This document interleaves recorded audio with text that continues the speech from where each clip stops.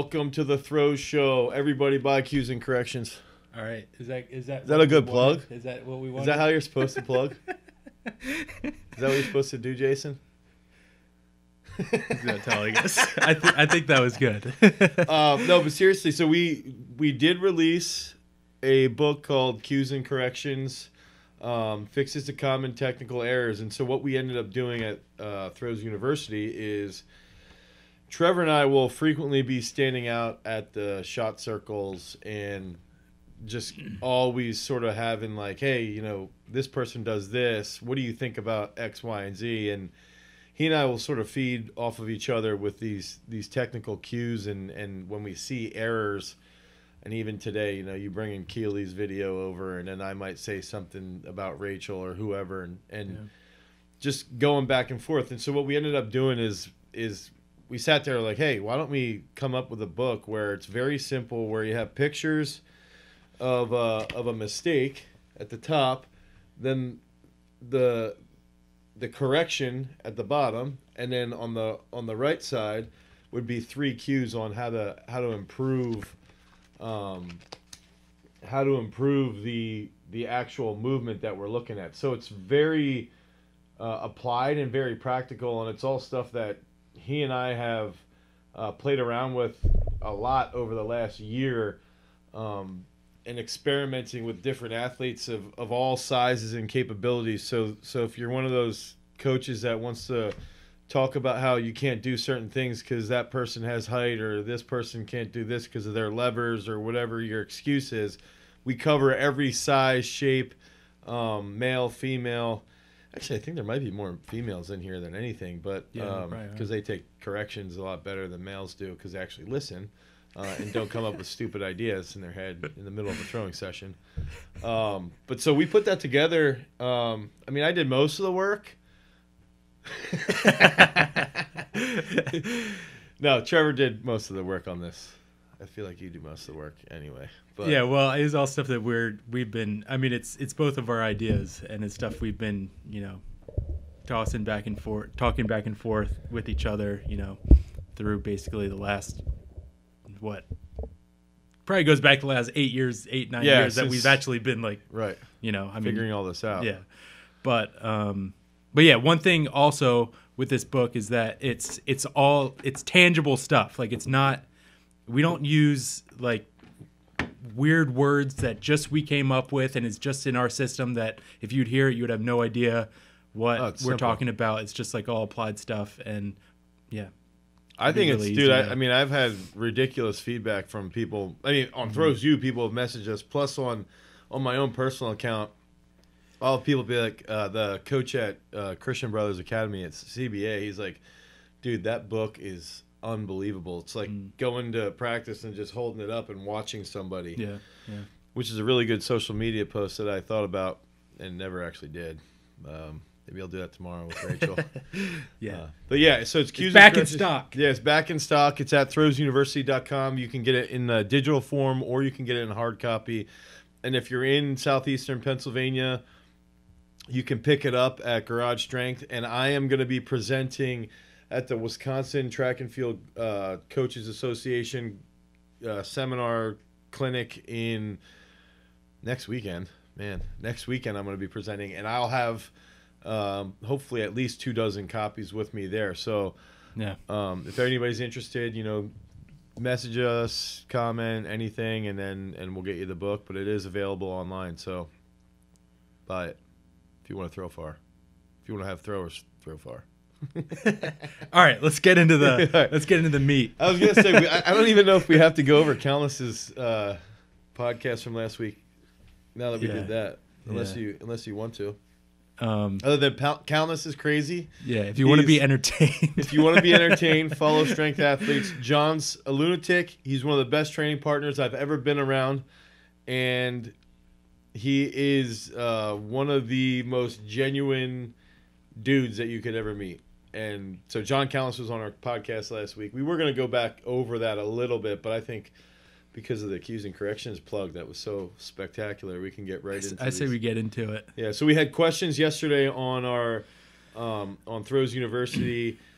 Well, it was sort of like Trevor said, hey, why don't we get some ideas from you guys and from our, people, our followers, and see, what you guys want to hear us blab about for 45 minutes to an hour based off of our supposed expertise. Yeah, so I basically just pulled out a couple questions. Some I kind of combined, some I just took straight up, but we'll go through these, and our idea is that we'll give each of us a certain allotment of time to answer the questions, and then so it'll just keep it moving. We'll hear both of our perspectives, and then that way Trevor doesn't ramble on too much. Yeah, that's typically what happens. Yeah, right. Yeah. Of course. But the first question is peaking. How do we... We're going to do peaking right away? I guess peaking should be like the last thing you do, I guess. We peak our athletes in the beginning of the season, though, right? Yeah. All right. I mean, based off of how far they throw, that's the way it looks. Okay, this is a better question to start So with. let's save peaking for the end. Okay, all right.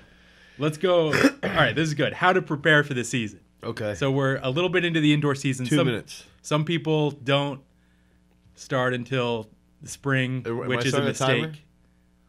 But start. Yeah, sure. Start. Okay. Yeah, 2 minutes for you. Yeah. You can. 2 minutes for you. Yeah. All right. And you do your little preface there after 2 minutes starts. Ready? All right. Go. All right. So what is the actual start of the season? It should be in July. How I see it, like if you're preparing for the season, the season starts. Yeah, and for everyone. I mean, you should. Like I harp on this all the time, is that too many people don't do anything until like December when the first meet is. But really, your season has to start in the summer. Maybe you take a couple weeks break after the season ends, but it's got to start right away. You got to train year round. If you want to be good, you got to train year round, throwing year round, lifting year round. And that's how you prepare for the competitive season, with that practice season starting in the summer. But what you need to do is you need to take a lot of throws. You need to throw minute 10. 5 to 6 days a week. You need to be taking, if you're a shot putter, 20 to 30 throws a day. If you're a discus thrower, 30 to 40 throws a day. And throwing a ton, working on technique, making those technical fixes in the off season, so that when you get to the actual season, now there are probably going to still be things to fix, but you don't need to make those giant, like couple steps back, a couple steps forward changes right during the season when you want to be throwing far every week. And I mean, so throwing, and then you got to be in the weight room. You got to be lifting for at least 4 days a week. And making those strength gains off season. And we'll get into, there's another question also in season, but yeah, that's what I got. Good.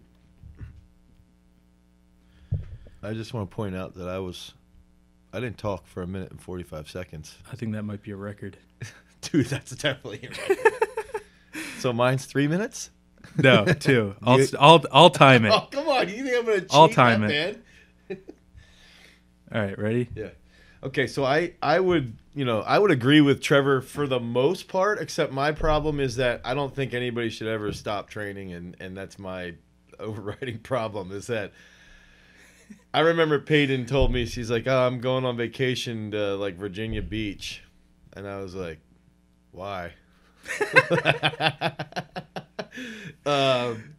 So I think that's my problem. But here's a good example, is that this is what I decided with Sam this year.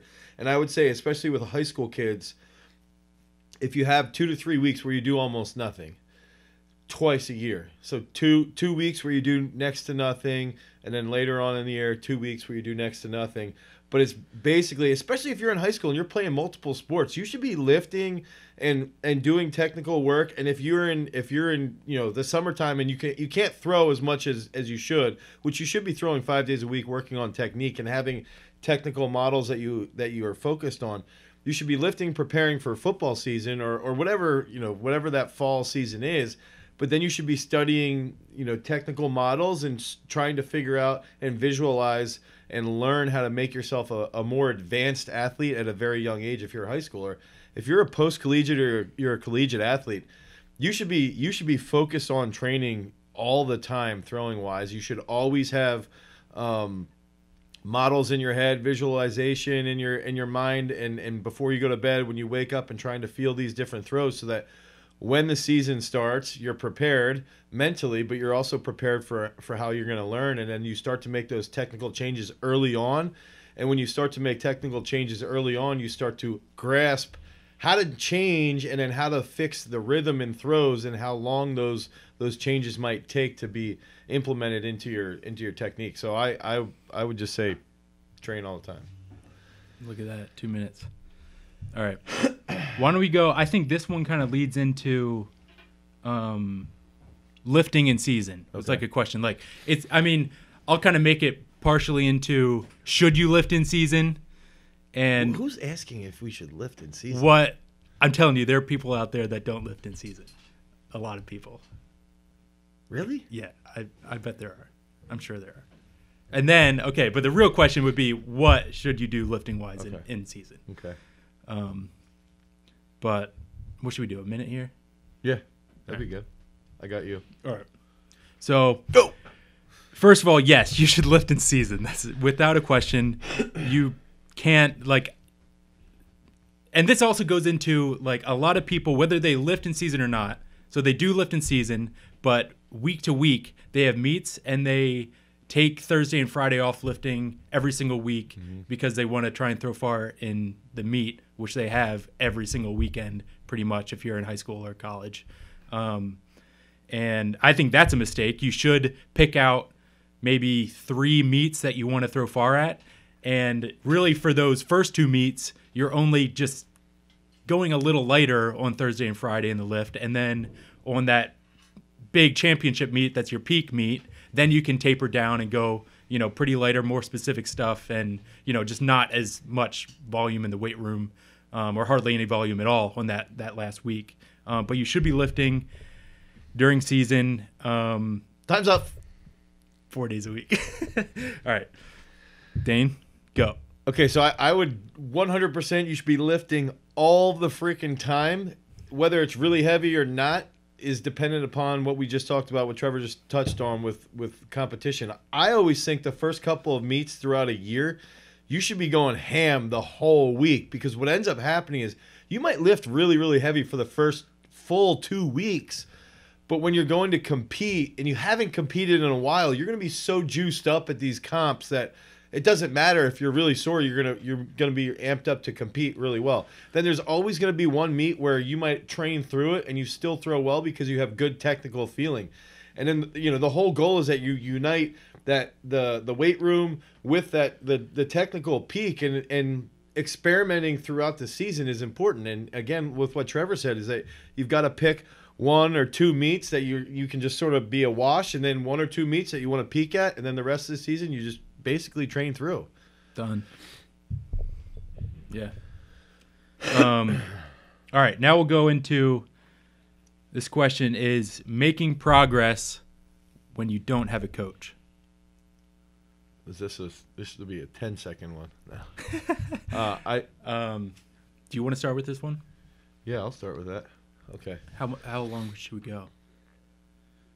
Minute and a half. All right.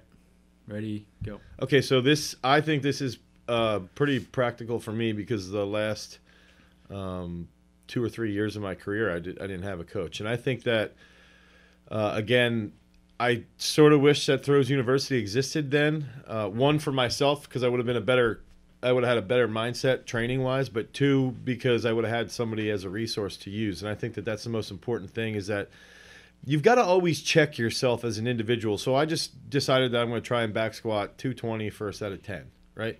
So the first person I talk to is the mobility doc. And the reason why I'm going to talk to mobility doc is I want him to assess my squatting pattern, so he can really decide, like, hey, this is where you're really weak. This is how you got to target this stuff. And I think that carries back into throwing clearly. If you don't have a coach, you don't want to program everything based around your strengths. You want to program everything around your weaknesses in the beginning of the year and even through the middle of the season. But then on top of that, you've got to have a technical check on a regular basis. I would say minimum of once a week, hopefully twice a week. And that's where Throws University can come into play, is that we're offering, these technical analysis that you can buy. You can even get training programs that we design and are extremely successful. So I think that it's okay to train by yourself. I think it's really good for you as a competitor, but you've always got to have an external check, whether that is some online coach or it's just something as simple as buying a technical analysis. I think it's pretty easy. Done. Good. Ready? All right. Go. So I trained my last 2 years at college without a technical coach on site. And now I did have Dane as a resource back then, but he wasn't there. I was training, whenever I was at college, I was on my own. But I think that actually, I threw 2 meters further in those 2 years. I went from 16 to 18 meters without a coach. And what I truly think is that not having a coach it was either a sink or swim sort of dynamic that happened. It's like either you got to step up, you got to find what motivates you and what your goals are, and you got to decide if that's something you actually want to do or not. And if it is, then that's going to be the motivation. Whatever that goal is in your head, that's going to be the motivation that's going to get you out to train hard every day without someone keeping you accountable. Yeah. But I think if you don't have a coach, you got to find some sort of resource on your own.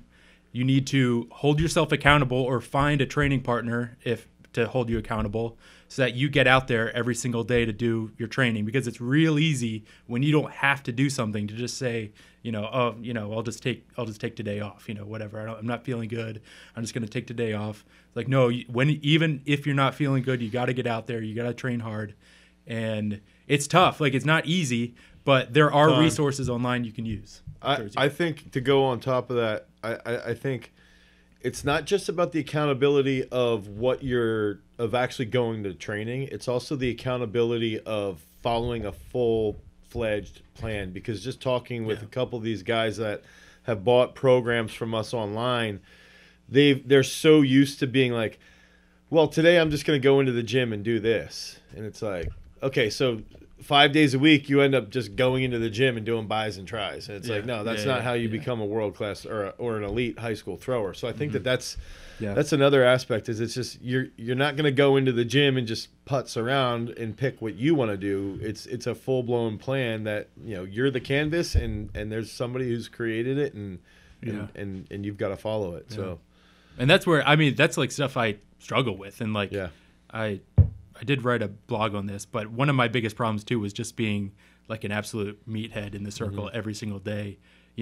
Just every single day valuing how far I was throwing and not actually what I was doing technically wise, and just trying to smash every single throw. How bad is it that I already, in my mind, before I talked to John about the squat thing, because I was like, I know my squats technique's terrible. Like, I just collapse, and I'm like, well, it's just because of my build. Like, I'm just gonna hammer through and just get stronger. But then I'm like, dude, the best powerlifters in the world actually have really good squat technique. Like, maybe I should try and fix my squat technique and then get stronger. Yeah. But then I was like, no. And I messaged John. He's like, dude, you could add 50 pounds of your squat just by not diving forward. Yeah. But that means you have to have technical training sessions with the squat, and it's the exact same freaking thing for throwing. Yeah. All right, we rambled on that one. That's okay. Yeah, that's a good one. I feel like Jason's been walking around the room for like the last 20 minutes, breathing heavy on everything. All right. Now he's gonna be over there slurping protein shakes under the camera. Jason, were you throwing today? Yeah, he threw. I coached him. Good.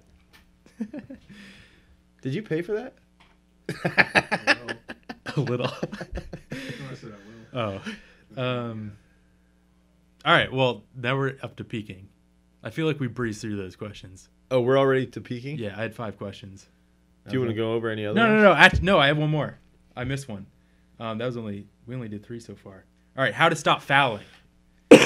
All right. we could go glide, spin, and discus. Yeah. Let's go 3 minutes. All right. You or me? I'll start. I like going. I'll do peeking first. All right. Ready?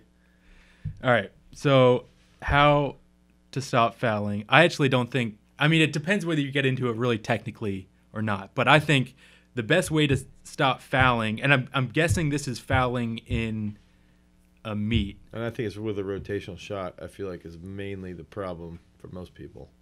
Yeah. I mean, but everyone can have fouling problems. But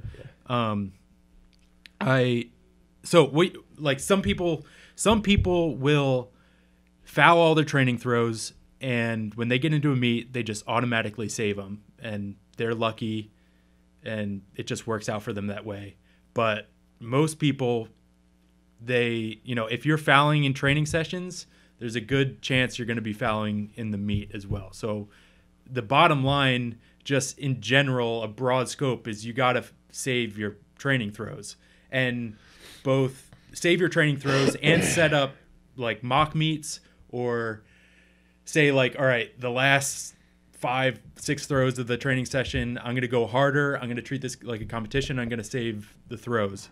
Now, sometimes actually what happens is that if you're fouling all practice, it's going to be really hard to go back and start saving throws because you already have the feeling of fouling all those throws already. So if you're really trying to stop fouling, I would start saving throws from your standing throw, from the first easy throw you take, slowly ramp up, taking easy throws, making sure you save them. Start going a little harder, and once you foul a throw, go back a little bit. Ease up a little bit, save the next throw, and just keep saving throws and keep increasing the intensity as you go through the training session.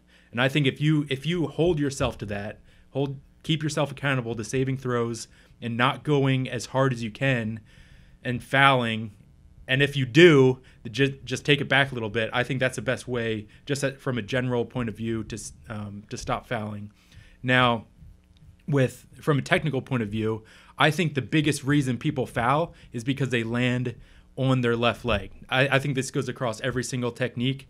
But if when your left foot touches down, if your body weight is primarily on top of it, it's going to be very hard to save. You need to keep your weight over the right foot, the dominant foot, until your left foot gets down, and then only after the left foot gets down can you start to transfer forward, start to rotate forward, and put a little bit more weight on your left. But at that point, your upper body's already ready to release, and you can just continue that rotation around, or in the glide, that hang over the toe board, and save the throw. Time. Okay. Ready? Yeah. Go. Okay, so I sort of disagree with Trevor a little bit on this one. I don't think that you should be saving throws in training unless they're blatant fouls. But I do agree mock meets, I think, are key. I think one thing that I really like to do with the post-collegiate guys is that we'll sit there and be like, okay, let's go like 6 to 8 throws like ham, and you try and save them. And what ends up happening is you have that very high intensity, those very highly intense throws. And I try and think about almost like potentiation in the weight room. So they take these very high technical throws where they save, 6 to 8 throws. And then when they back off for the last 5 throws where they just get good technical throws in, their nervous system's wired a little bit higher, and they're going to be a little bit more crisp, and they're not going to be thinking about, they won't be blowing out of the circle. I think the biggest thing that is also based around fouling is that it's the fear of fouling. Like most things that happen in life are happening because people fear them, and I think a lot of people fear fouling, so they'll hit and they'll change their finish. So instead of finishing forward and using that left side and then rotating well, they end up hitting and they'll jump, and then they're off balance and they'll fall out of the circle, and then they end up losing distance on the throw as well. So I think that. And then they'll be frustrated, and they're barely going to make it into finals, and then they got to technically reach and really push things on that third throw, and they might foul out or not throw as far as they want to because they're pressing everything then. So I do like to consider, though, that when you're training, that if you're a spinner especially in discus or in shot, but mainly in the shot, that if you're going to come out, if your left leg comes out, if you're right-handed thrower, when you reverse, if your left leg just lands out, then to me that's a meat save. If you rotate, the left foot lands out of the toe board, that's a meat save. But if you're landing out and that right's coming out as well, and you're barely saving that right to stay in the circle, that's not something that you can save. So there's got to be something off technically. And what I end up thinking is that you've got to be tighter out of the back if you're a spinner, if you're throwing discus. You've got to catch the shot back over the right or keep the discus back when the left is grounding. Use that left arm to open everything around on the finish. And what ends up happening is that if I'm a shot putter and I open that left, and this goes back to the throws you post with Krauser and all those guys catching the shot back over that right hip, right foot, that when that left opens, you get a nice stretch and you can rotate out and then come back in because you're rotating so well. And that's one thing that we've got to hammer home is that it's a rotation, so you got to do that. If you're a glider, I don't think you should basically be saving every single throw in training, because that's your advantage, is that you're going to get so comfortable chasing it out that you can still hang with that heel, and I think that all gliders should be saving those throws. So, yeah, that's it. Time. That's good. Yeah, I think with doing the ultimate, kind of what I was going through a little bit is you've got a serious fouling problem in meets, and you can't figure it out. Then you got to take that step back. You got to, and that's kind of is you have more high school kids, and I have more college and in post collegiate. So it's right. High school kids that are always fouling, you've got to be all right, I need to put a Band-Aid on this fast, and I can't foul. And a lot of that too just comes down to confidence too. If you're confident you can save the throw, you're probably going to save it. It's the same thing that you're saying with afraid that you might foul it. If you're confident, you've been saving throws all the time, and you're confident you can do it, you're going to do it. And I think what a real quick cue could be is just making them do no feet throws, where they get to the front and they just stick it. They stick it hard, and then they get that feeling of being grounded. Now all of a sudden it changes their whole feeling, and they don't foul because they're not jumping out of the circle. They're actually rotating and staying grounded. Yeah. And that to me, it's the value of what do you want to value, and for me in the rotation is that you do want to value that rotational finish. A linear acceleration path. I'm still not sure the physics are accurate around having a linear acceleration path over a longer rotational acceleration path. I did want to talk about that today. That really doesn't have a lot to do with saving a foul, but that popped into my head over here. Yeah, I mean it does. I think if you think linear out, that means more of the energy is going to go out. Now with the glider, that's okay because they can hang on the finish. Right. But with a spinner, if you go out, you're going to probably This is what I always say. Do you ever have those foxtails? No. What are you talking foxtail was a thing that was it was a ball, and then there was this long, loose thing on the end, and you could go like this and then let it go, and it would just you could throw it. My brother and I used to launch them 100 yards. Okay, yeah. Maybe not 100 yards, but far. Yeah. And to me, that's what a spin is. Yeah. And it's if I can do that, if I can rotate hard and then I can hit it, my energy's getting the shot, and then I just rotate back in. Yeah, right.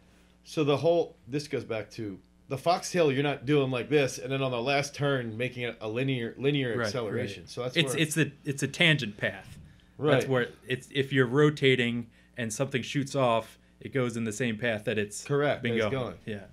So where's the missing link that people believe that you have to do this linear finish in the spin, like they call it linear drive or whatever? Yeah, I don't know. Where's the missing link on them not comprehending physics?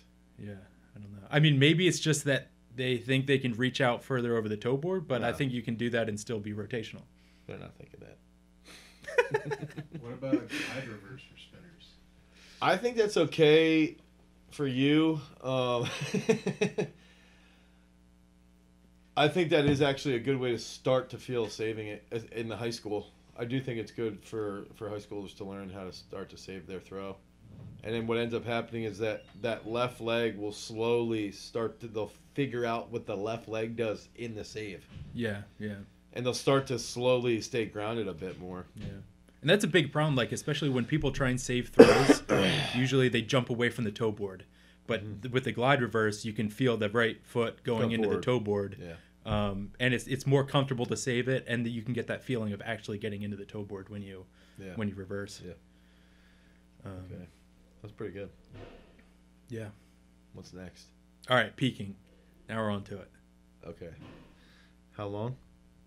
I feel like you could probably talk for 10 minutes on it, but I could talk a lot longer than 10 minutes. yeah, we all know that.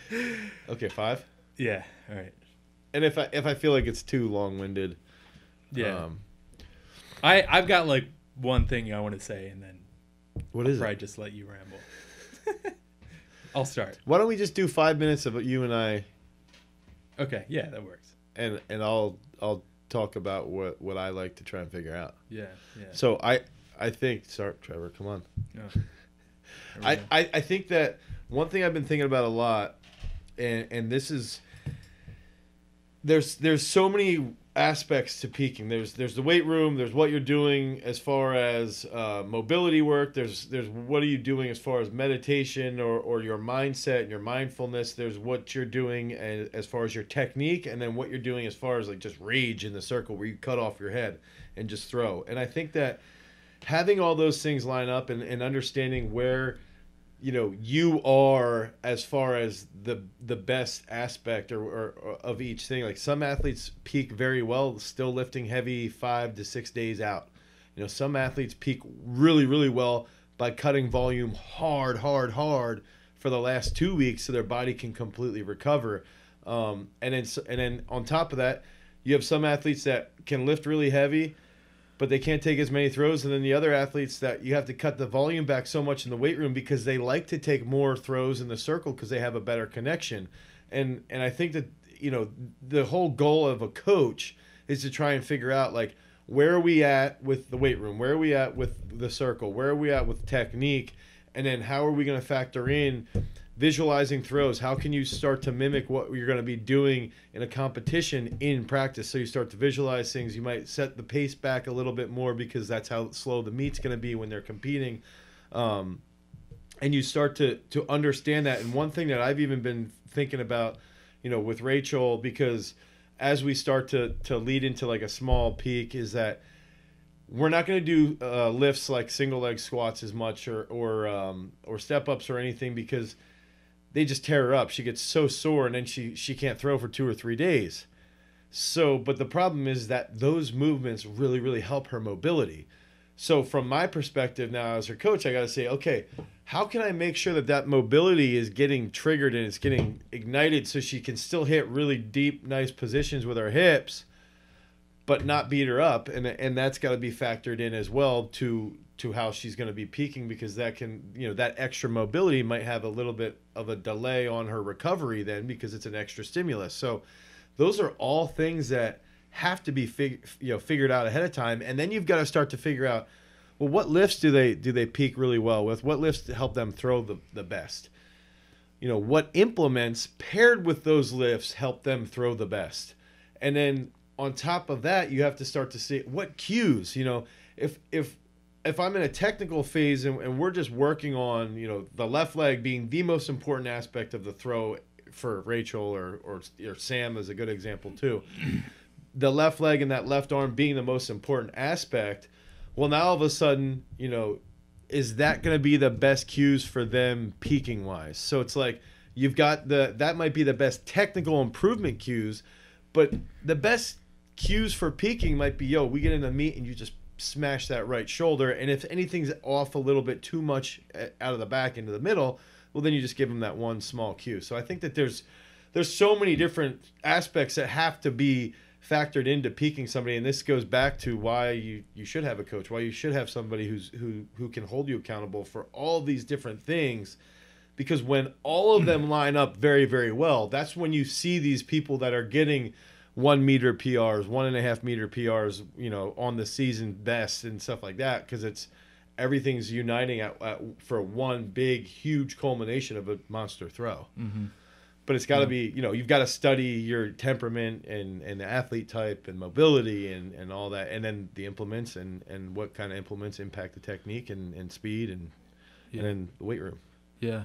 Yeah, I think that, and like peaking in that competition is just the realization of training. Like everything that's built up, like you said, everything's built up, and that's just a realization, both physically and mentally, of what you're capable of going into the competition. I think I absolutely think peaking and throwing far in your most competitive competition of the season comes down to confidence. And now there are a lot of things you can do in the weight room, what shot you're throwing, different exercises that are going to make you feel confident, because I think you feel confident when you're both fresh, you feel explosive, you feel like you have a lot of pop, you're not sore, you're not like run down from training, and that's where tapering comes into play, where you have confidence in your coach and their ability to kind of periodize you and taper you in that way, and just confidence in yourself that you know that I've worked all season for this competition. I'm feeling good. My technique's been consistent over the last month, or even just the last week, or even just the last couple days. Yeah, it's feeling consistent. And even if it's not, you still know right. And that's where it's a coach's responsibility to instill that confidence as well. Yeah. And that if they have, making them realize that 2 days out from the competition they have a bad day, okay, that's fine. It's fine to have a bad day. Like you're gonna have bad days every week. And this is just normal stuff. And then that just goes back to what cues get you out of that rut. What cues get you? Yeah. And sometimes it's just a funk too. Yeah. Even if it's the day before, you have bad throws, you can't feel it. It doesn't matter. You go into a competition, you have a completely different mindset, you have a completely different feeling. But as long as you're not doubting yourself and second guessing stuff, you'll be fine. You're going to be fine going into it. Especially with 500 milligrams of caffeine. Yes. And that's actually where that's where I think superstitions and those little things mantras, you do, rituals, the mantras, the rituals, they work because it makes you feel comfortable, and it makes you confident in what you're doing, and that's a lot of it's just a mental game. Dude, Piros Dimas is one of the greatest weightlifters of all time. He sat there and he was like, I've spent 3 weeks with this guy in a hotel. We've talked about everything, and one thing he said is he's like, dude, every time I would go to a meet, I would take a rabbit foot that his daughter gave him when she was like 4, and I would take he would take his other daughter's T-shirt, and he would take them with him, and he would hold them after weigh-ins, and he was like, I didn't think they were lucky, but they were from my kids, and that's what I was lifting for, was for them. And he did it every single time, and he would have chicken, rice, and a little bit of bone broth every single time after weigh-ins. He was like, that was the ritual every single time, and I think that has to be understood, that these rituals are effective, or superstitions are effective, not because they're like luck, but it's actually because it's making you comfortable. I think too, one thing I wanted to point out from the scientific side is that I think about this with Rachel versus Sam. Sam is a very, for the most part, technically sound or technically minded individual. So he doesn't. So if we would peak Sam with like no feet snatches or no brush, no feet snatches, he would be okay because he likes finding the feeling, and he likes to have to make that adaptation to his body in a training sense in the weight room, because that'll actually give him more mind control later as when he's in the circle, because he's gonna feel strong, like, oh man, I figured out no contact muscle snatch, like I just PR'd that, it's a really technical lift, and it's subliminal, but it's still there. Whereas someone like Rachel, if you throw a technical lift into her peaks, it could completely screw up her technical mindset in the circle, and that's, people don't ever talk about this stuff. But it actually has an impact on her ability to throw, and other throwers that we have, if they're doing very technical things and they're not technically minded, or if they're doing non-technical lifts and they are technically minded. You've got to, there's so many different characteristics and personality traits, but ultimately it's still, for me, it becomes, you figure out as a coach, what is it that works? And throughout that year, then you sit there and for that year, you're like, okay, these lifts are working this year to get them here. Yeah. And so it goes back to how can we make them feel strong on a regular basis, or how can we get them, and then it's a superstition almost as a coach. These lifts worked in the past. Yeah. They're going to work for them again because they're going to do a behind the neck jerk with 210 kilos and they're going to feel like an animal. And then we're going to cut back, and in 2 weeks they're going to throw big. And that's also part of that sort of comfortable realization of your training. Yeah. And it's not always just like the coach figuring it out. It's like lots of times that's just what you talking to the athlete and listening and figuring out what they like to do. Yeah. Because a lot of it's just like they really like this exercise. Put it in their because they're going to be in a better mindset then. Yeah. Everybody's all about reading these freaking books, and it's like, dude, just read your athlete. Stop reading your book. Read your athlete. Right. Yep. That should be the title of this podcast. But is there any other questions? 10 minutes. All right. that wasn't bad. I don't have any questions here. Are there any questions on there? I think there's only 17 people watching us. Oh well. So I want you to go first on the Red Hot Minute. All right. Can we put the flames up right now?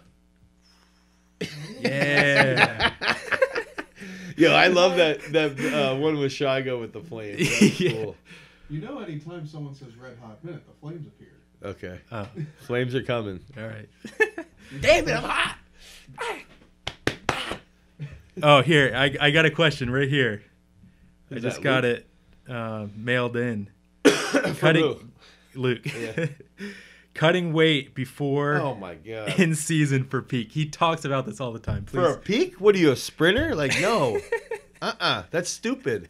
That can alter your energy. That can alter your power output significantly. I mean, what are we talking about? Like 2 or 3 pounds? Or are we talking like 10 pounds? That's stupid. There you go. That's so dumb. Why would a thrower cut weight to peak? What's the biological reason? His reason is he wants to be fast. So you get better technique. The whole purpose of having effective technique is that I can get to the front a little bit faster and I can accelerate the ball a little bit longer, a little bit faster to the discus. And that's what technique is about. It's not about gaining or losing weight. Like if you're going to lose weight, you could drastically decrease your strength, which then has a negative impact on your nervous system, because now I'm trying to cut weight and my calories aren't high enough, so I'm not recovering as well as I should be in training. And so then I'm not getting as much sleep because my body's stressed out, and now all of a sudden I just start this downward spiral because I want to lose weight. Dude, sleep a little bit extra.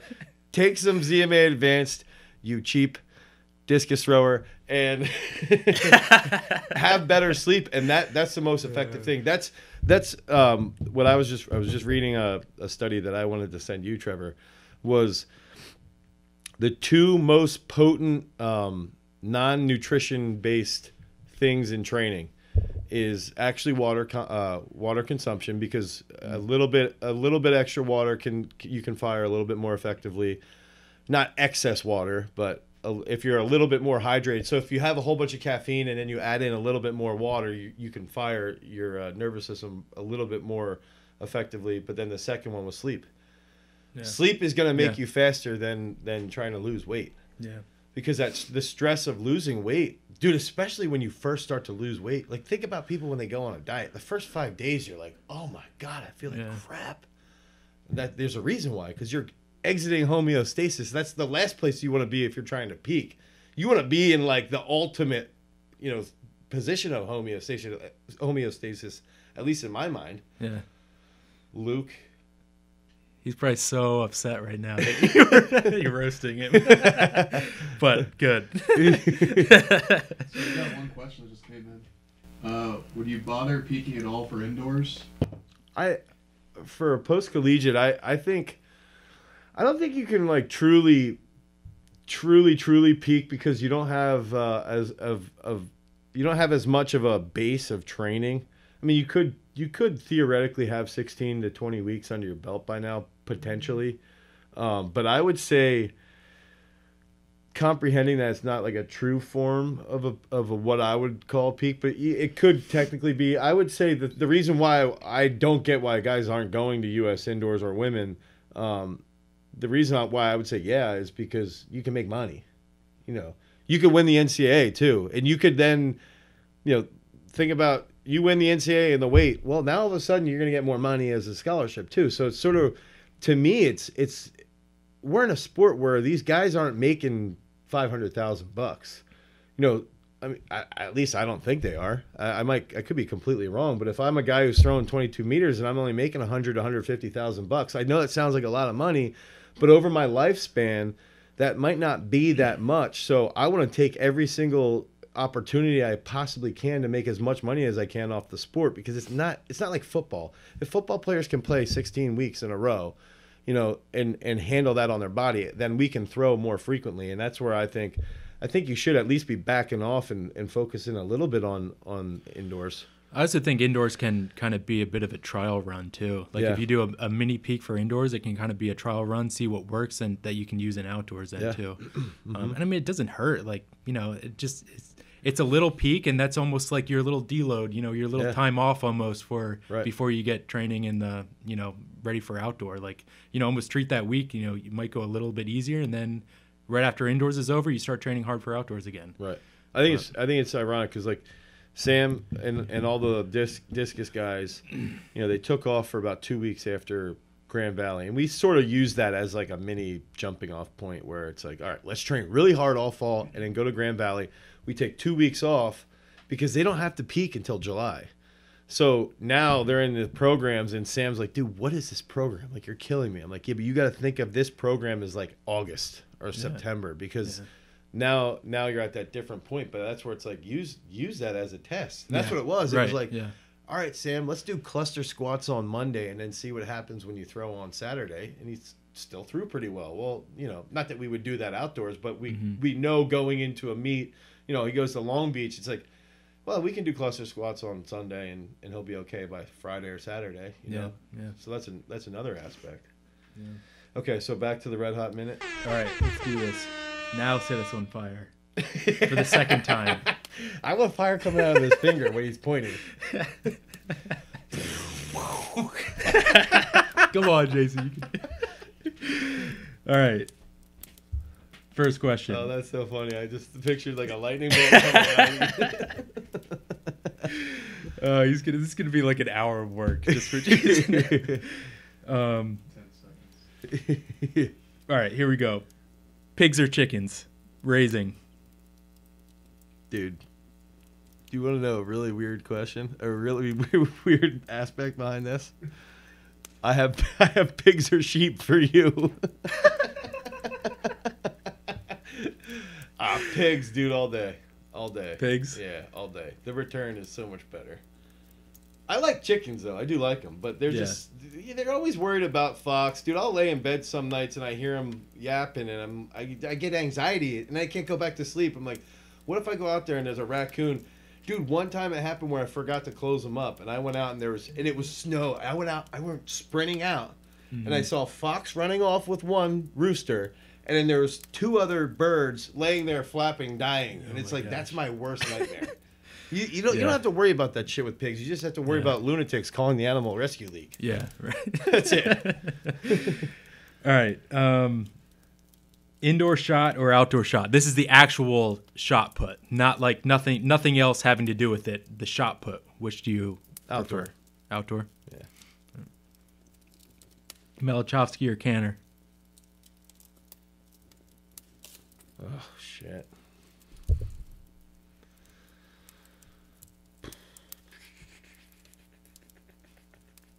That's a tough one. Yeah, it's really tough because they both have things I really like, and they both have things that I've always wondered why they did them. Yeah. But I think Garrett Canner's a little smarter, so I'm gonna pick him. Sorry, no offense, Malachowski. Coon's so mad right now. No, actually, I would have chose Canner. I was like, he's the correct answer. All right. He competed better under high pressure situations. Yeah. All right. Warm, sour, raw milk or store-bought milk? Oh, warm, sour raw milk, dude. That's what I drink all day. All right. Just wanted to put that out in the open that is your answer. Oh, that's not even a question. Dude, when I have milk from the grocery store, I'm like, it almost tastes like it's microwaved. I'm like, there's just something wrong with this.